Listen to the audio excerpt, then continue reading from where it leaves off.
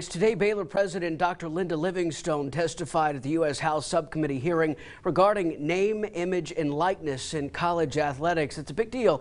For more information on that, Fox 44's Mandy Knight, she joins us in the studio. Mandy, tell us more about the hearing today in D.C. Hey, Adam. Well, Dr. Livingston was at the legislative hearing to testify on the issues of NIL rights for student athletes. Now, Dr. Livingston said that Congress has an important role in shaping college athletes' rights and that they should be able to establish a uniform national standard to address the challenges that have become evident around the NIL legislation. And President Livingston had a few points that she highlighted.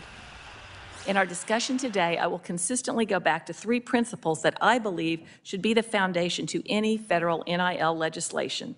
The first is that all laws governing NIL for student athletes should treat them as students first and foremost. More than 98% of student athletes will not compete professionally, and we must remember we are talking about more than high-visibility sports like football and basketball. Later in sports, we'll hear from Dr. Livingston on her other main principles, but for now, back to you, Adam.